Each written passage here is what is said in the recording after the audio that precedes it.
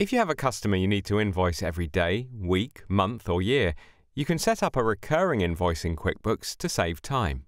Let's go over how to set one up.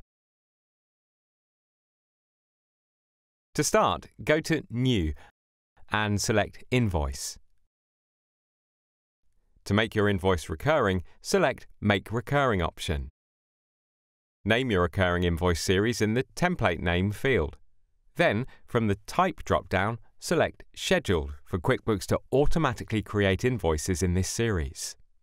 If you want to create a template that is saved with partial or complete data and without a schedule, select Unscheduled. If you only want QuickBooks to remind you to create your invoice, select Reminder. We'll select Scheduled for this example. If you want, you can decide how far in advance you want QuickBooks to create the invoice before it sends it so you can review it. Next, select Automatically Send Emails. Under Interval, tell QuickBooks how often to send this invoice out.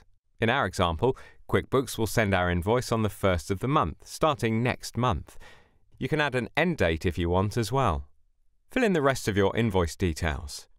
If you need help on filling in an invoice, there is a link to a video to show you how at the end of this one.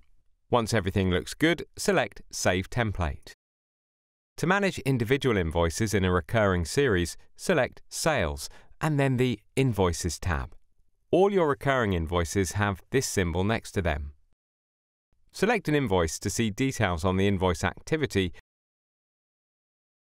or to edit the invoice. If you need to manage your recurring invoice series, select Settings, then Recurring Transactions. For the invoice series you want to change, select Edit. That's it. Now you can save time sending invoices and getting paid with recurring invoices.